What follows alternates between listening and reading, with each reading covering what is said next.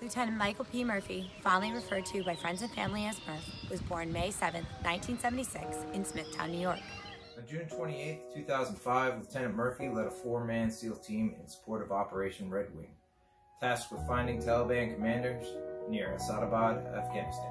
The SEALs were spotted by 3 goat herders, who then reported the presence of the SEALs to the Taliban fighters. A fierce gun battle ensued between the SEALs and a much larger enemy force. Despite the intensity of the firefight, Murphy is credited with risking his own life to save the lives of his teammates. Intent on making contact with headquarters, Murphy moved into the open, knowingly exposing himself to increased enemy gunfire, where he could gain a better position to transmit a call to get help for his men.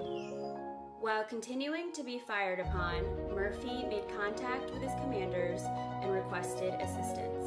Severely wounded, Lieutenant Murphy returned to his cover position with his men and continued the battle.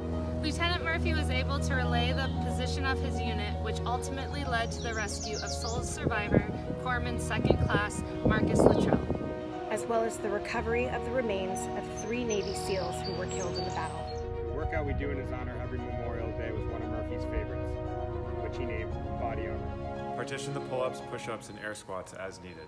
Start and finish with a mile run. If you have a weight vest or body armor, wear it.